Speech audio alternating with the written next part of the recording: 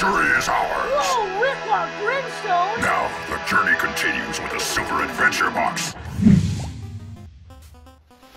Oh man, I'll tell you what the greatest thing in the world is. On a hot day, alright, I'm not going to say summer, because it's not really summer, it's April. But on a hot day, having a can, here we go, the paid promotion of Lilt Zero, baby. Oh, okay, that's not actually a paid promotion, but my god, that felt pretty good. Hello everyone, I just finished Zone 1, I'm continuing along. I love some Tribulation mode. We're going to be checking out Zone 2 now, and we're going to be going through a much longer zone, first of all, and seeing what amazing stuff the devs have added. We did just get this mysterious reward in our inventory, which is completely bogged down with random stuff I need to clear through. But we can't actually double-click a lot of this stuff because we're in the Super Adventure Box. So give me a second to clear this out, and we'll be along. There we go. That should be enough slots for all the items I anticipate that we'll be getting. So yeah, quite a long zone, and we do know, of course, there's the shortcut worm. Now, if you were the devs, what would you do at shortcut worm? Well, that's part of the excitement. I guess we'll see what they go for. Let's move on. Now, at the start here, I'm pretty sure there's lots of false floors filled with lava, so you don't really want to actually go on the ground. What you want to do is bounce on these mushrooms as best as possible. That's a false rock that you kind of want to ignore, and just stay like on the high ground. Here we're going to grab immediately a bonus balloon. Easily missed, by the way. I often forget to grab that one. Don't ask. I don't know why. And instead of going directly to the exit there, where there'll be all kinds of hazards that screw us up, we're going to scrape this wall, moving over to this branch, and all the way up this tree, where you find the cloud. Now, your tip-off here, you might think, wow, WP, you just did a ton of stuff. How would you know to do that? Obviously, you're going to walk through and die a few times. But the real tip-off is that there's this cloud. And you'd be surprised. Even totally new players to Tribulation mode will, I think, come up this tree super quick. Just because you're already at that point where you know, all right, you're playing the devs game at this point. So now we can get into the haunted forest, but there's lava everywhere. Doesn't that look just hideous? Well, I guess we can just walk on the roots. So let's aim for this one down here, I guess. Uh-oh. It's a cloud. And on a delay, of course, he's gonna zap us. So, well, that's one cloud. Oh dear, you see the problem. Any one of these jumps, we might hit another cloud, and it could just be a disaster. Let's go over here and around the back. Well, this seems to work. The snake can wade in lava. Oh, and there's a Tribulation cloud. I guess you guys have been hearing the music. Sneaky little fact here. My game audio is really, really, really low. Okay, so we get another cloud. Can we move around here and don't let the Tribulation cloud hit us too much? Well, we're slowly making it. Slowly scraping the edges. This is actually working, it seems. There's the checkpoint. Oh, God. Is it going to be a false floor? Is it going to be spikes? Oh, it was spikes at the end. Guys, I actually made that. That was all legit. I don't think I've ever gone that way. I was expecting to hit a hazard. The way I usually do it is this. Across the tops of the cloud. Yeah, seriously. That's totally possible. And you do end up... Oh, man, I missed... That's the one tricky jump, that one right there. You do end up exactly where I was stood. I guess I was just too low to the ground. I should have stayed higher on the roots. That's amazing to me. This is what's fun about Tribulation to me. Well, not every time. But a lot of the time, if I play it and I go off of the beaten path, god damn it, I'll end up finding things that I just didn't know. Like, there's so many possibilities for how to go through what you actually think is, like, a single strict line on how to beat the level. There's a funny thing with Trib, in that it feels like it takes away the free roaming aspects of Sab in your freedom, right? Because, well, there's spikes everywhere, so you just have to do X, Y, and Z. And maybe that's a legitimate argument, but the funny thing is, the more forgiving normal mode gives you all the freedom, but most people just very quick... There we go, we made it. Very quickly end up... Don't hit those spikes again this time. End up optimizing to go, like, a single route anyway, so the difference is sort of not really, you know, that appropriate in the end. So, here, yeah, we got these spikes. Now, I want to point something out with this checkpoint. Something amazing. I used to do a thing. I don't know whether it's still possible, but from bouncing up on that checkpoint, I think if you jump dodge over here... Oh, man, I think I missed it. I think you may have to land on this, but you can actually skip past all these spikes, which you're totally not meant to, and you can, like, complete this whole section really fast. The way the devs want you to go is this way, and I just want to be clear, I hate this checkpoint. I actually think it's really nasty. In fact, World 1 does this a couple of times. That's a fake rock, right? So I'm trying to trigger him to explode.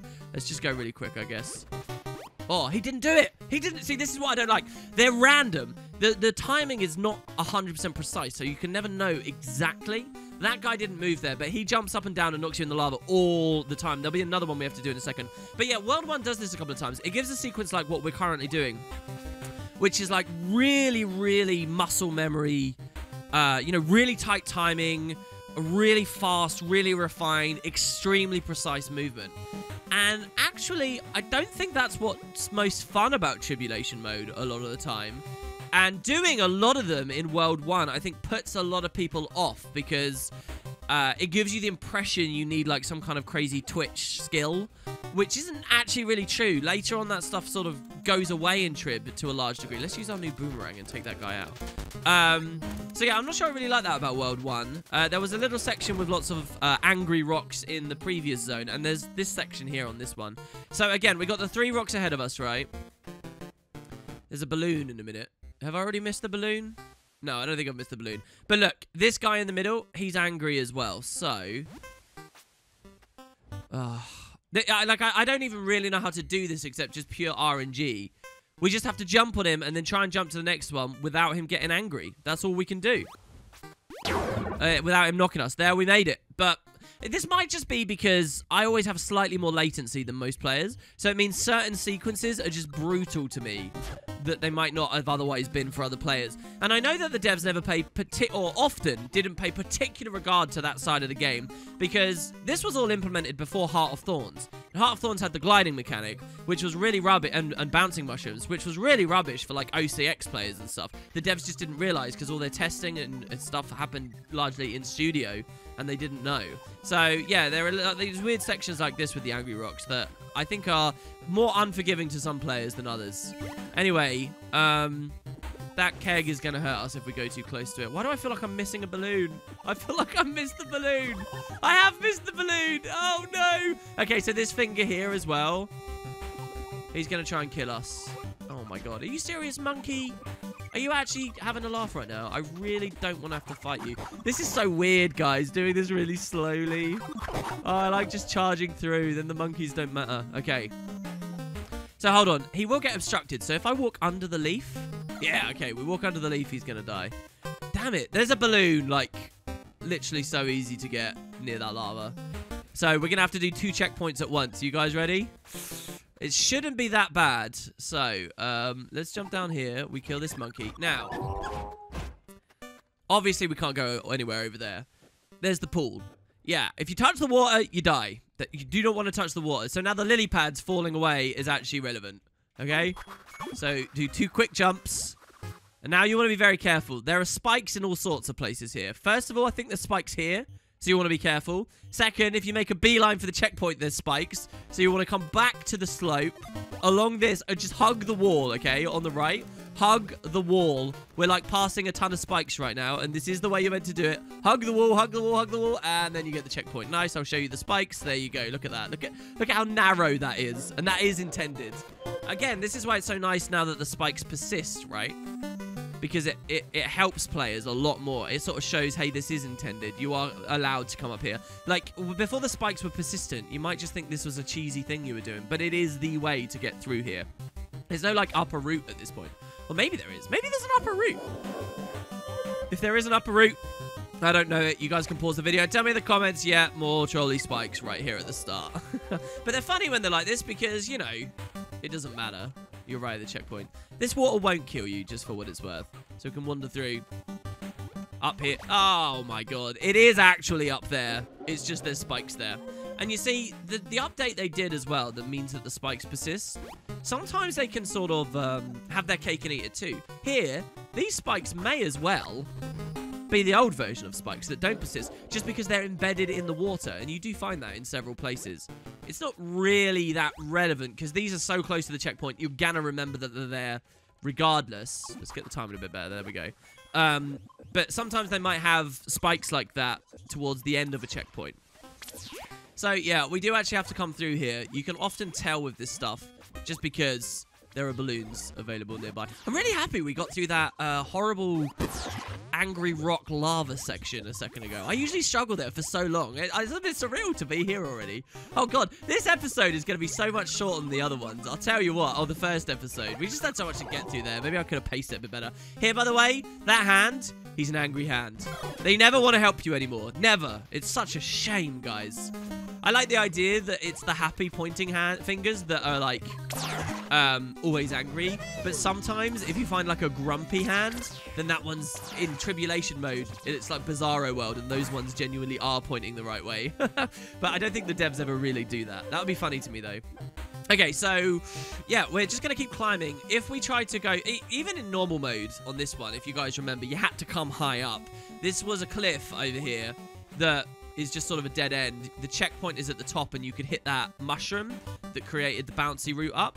I'll tell you what, I've actually never been on the low road down there, but I think there is a way to skip your way through with a jump dodge. Let's show it off. I think it's right here. If you make this jump dodge... No. Well, once you've knocked the mushroom down, I guess that's the thing. Otherwise, I suppose you can go shopping. I'll demonstrate it at least once. There are optional places you can still go. You can still break these. You can still get extra baubles. I'll tell you what would be nice, actually. Potions. I'm going to buy these, legitimately. Max up on as many potions as possible.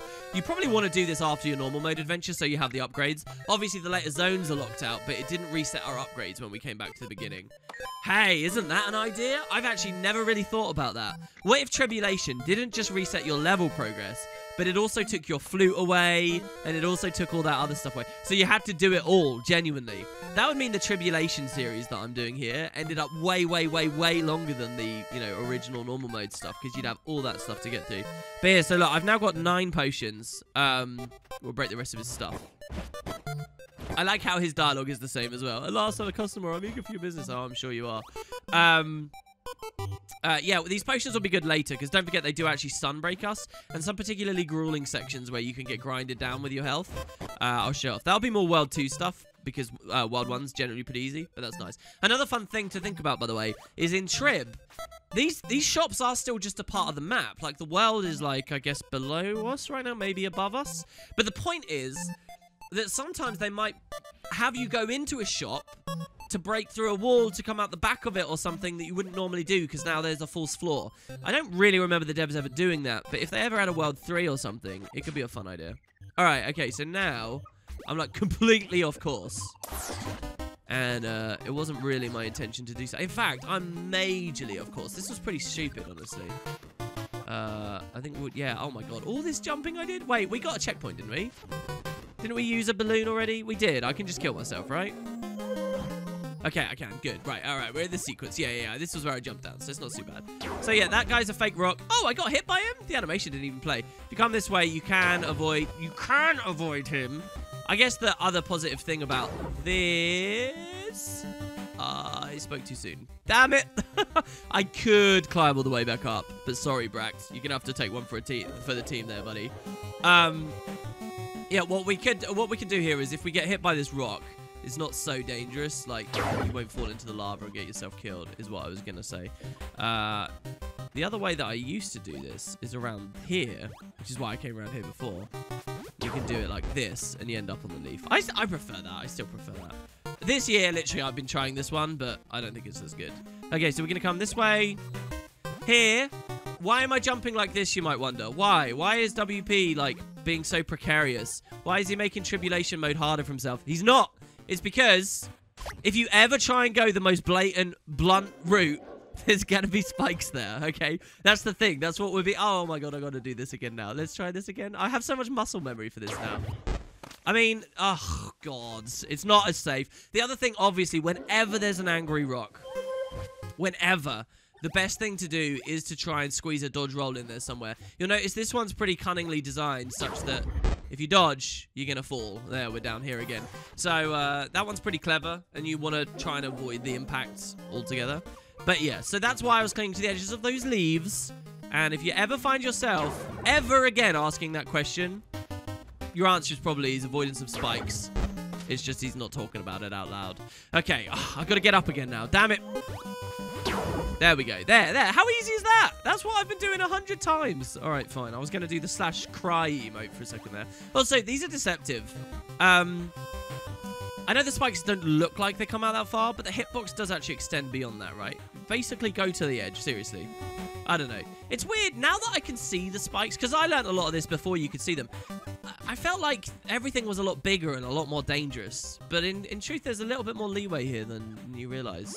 It's nice. It makes it a bit more comfortable and less stress-inducing to play.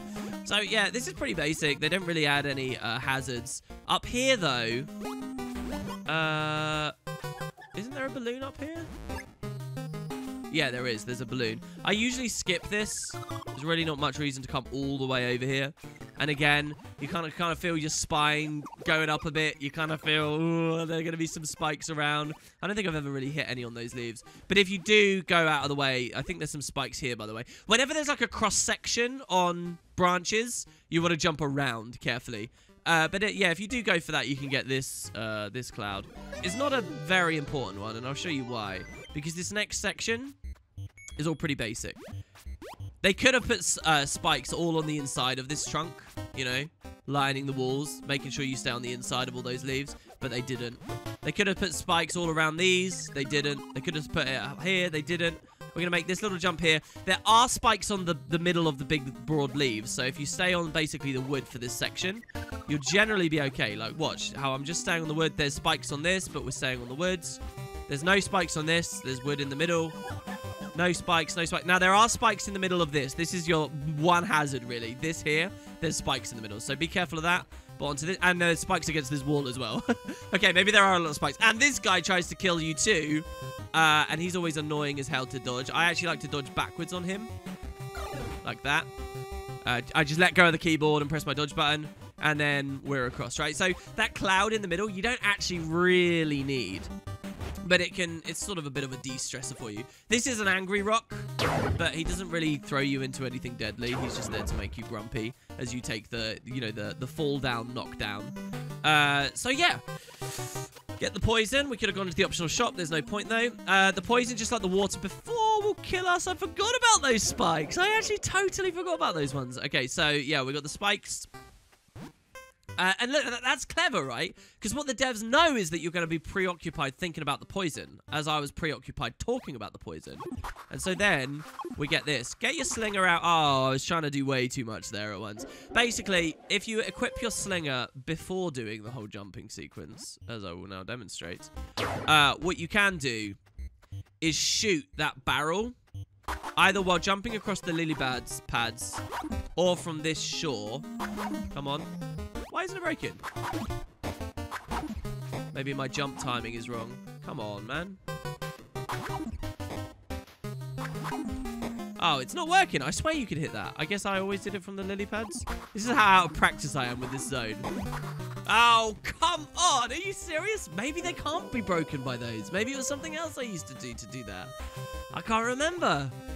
Anyway, there's a barrel. This is like what I was talking about before. It's frustrating to die to a barrel or a hand like that, but at least you know the hazard is gone after that, so you can come on over. This is the funny one because, in a weird way, you're going there to get a checkpoint to make things easier for yourself, but getting yourself killed to get the checkpoint. So it's kind of like a counterbalance. It reminds me of old games where you'd find like a really precarious, like hidden trap room that gives you like a 1-up in it. And it's like, okay, I can brave the trap room for the 1-up. But if I die on my way to it, I've completely negated the point of ever going there in the first place because it's just going to get me back to square one if I manage to collect it now. And now I'm basically forced to do the trap room to get the 1-up just to be back to square one. So is it ever worth the risk in the first place? The answer, probably not. Here, we've got these massive holes again. There were hidden rooms and things, but you could get to them in normal mode. Pretty simple checkpoint there. Nothing even sprung to my mind as I did that. This false rock, though, does threaten you right at the end. Could throw you into those traps. Spikes. So be cautious. Multiple routes again here. You could go through the middle using the lily pads. This hand tries to kill you, so we're going to dodge him.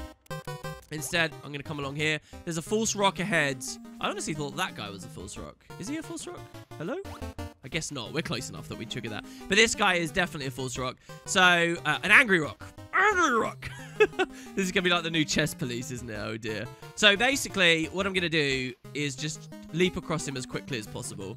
And then get to the far side of this. My God. Look, people are going to think I'm lying. This is an angry rock, I promise. He's angry with me. He's furious. He doesn't know what to do himself. He's beside himself with rage. And then we can come here. I think I might have been wrong, by the way. Maybe you can't go the other way? Maybe there's spikes here? Yeah, there are. I was wrong. You can't go the other way. Why don't I feel like you could? Let's jump. Oh, come on. There you go. Look, he's angry. But yeah, you can't actually go forward. You're going to be going this way. I guess, again, it's just that simple fact of the direct route, isn't as much as there is a direct route at this bit, is not the correct way. All right. He's done. We can move on by. And we're at the cage. Look, in pretty short time here as well, actually. So, even though the zones do generally, I mean, they really do get a little bit harder as time goes by. Once you've learned the principles of Tribulation mode,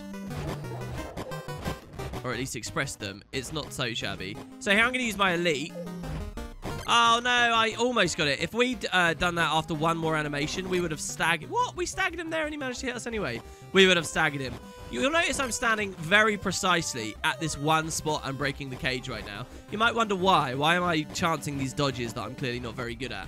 The reason is that they've put spikes on the ring around the outside of this cage that will catch you out.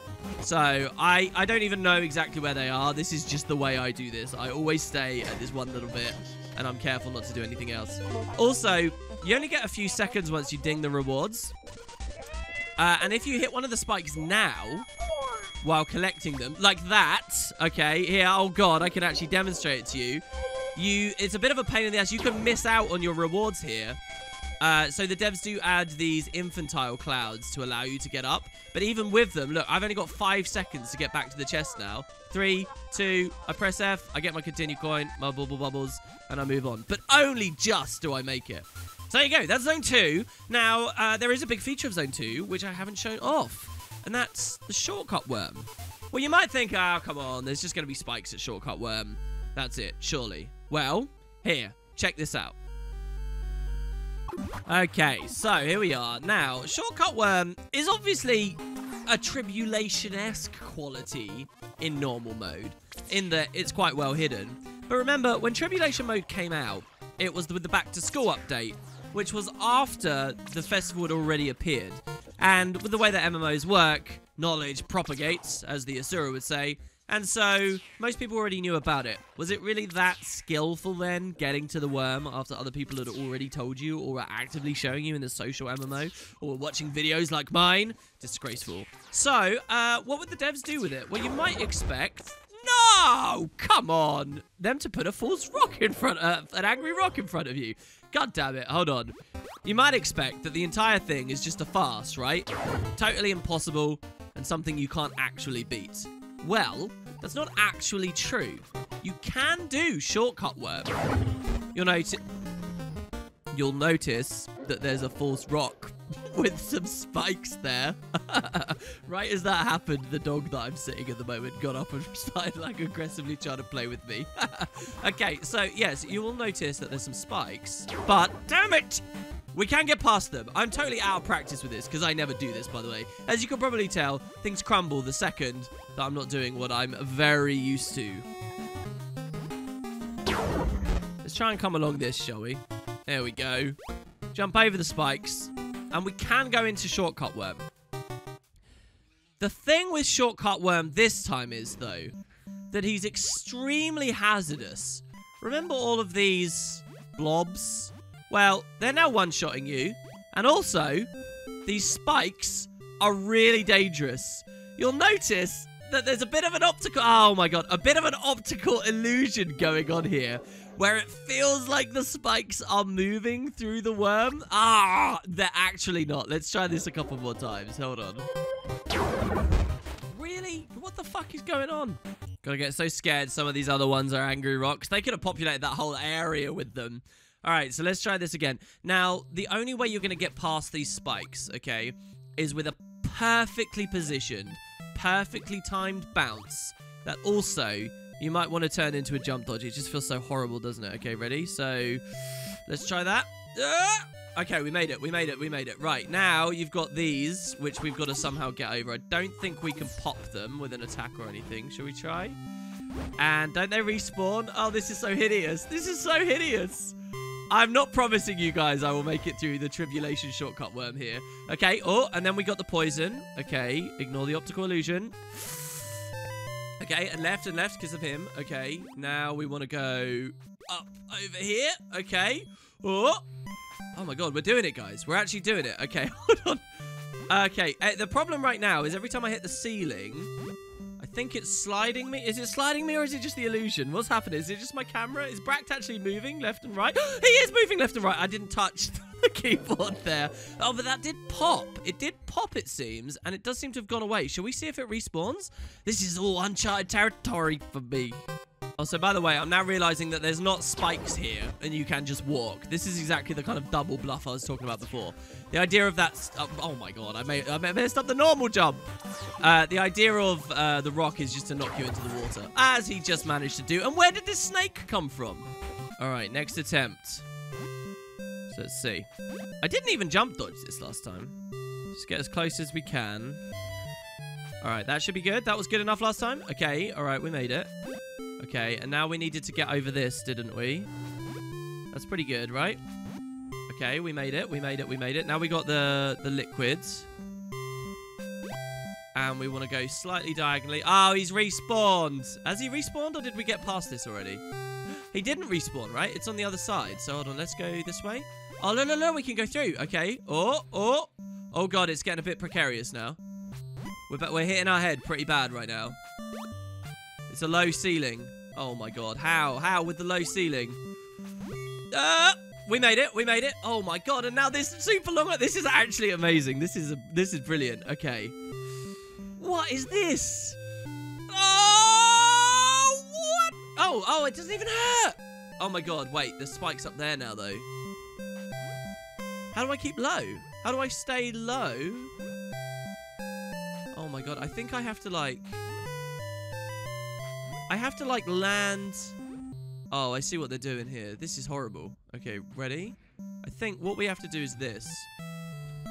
Oh, I hit it. Oh, and that's the end of the worm there anyway. Well, look, guys, I'm not going to show the very exit of Shortcut Worm. It's something for you to try. Why do I feel the pull and the urge to go back and try? Look, I'm just going to end up struggling with it for far too long. But that's Shortcut Worm, and you actually can get out the other side. There is a ring of spikes there. You can complete the level via that method. It's so difficult that people have generally recognized it's better to just play the normal way. But it is available, and I really like that the devs did it this way because it's kind of an acknowledgement that even within Tribulation mode, there are options for you. There are secret other routes. And I really was going to try it there, but the fact there's that extra spike trap, I think, seals the deal. So there you go, guys. Anyway, that's Zone 2. We get another one of these mysterious green items. Join me next time for the Kingdom of Fungus and the end of the whole first world. See you guys there.